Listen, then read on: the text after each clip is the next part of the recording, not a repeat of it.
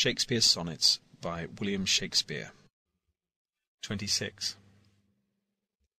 Lord of my life, to whom in vassalage thy merit hath my duty strongly knit, to thee I send this written embassage, to witness duty, not to show my wit. Duty so great, which wit so poor as mine may make seem bare, in wanting words to show it, but that I hope some good conceit of thine, in thy soul's thought all naked will bestow it. Till whatsoever star that guides my moving points on me graciously with fair aspect, and puts apparel on my tattered loving, to show me worthy of thy sweet respect. Then may I dare to boast how I do love thee. Till then not show my head where thou mayst prove me.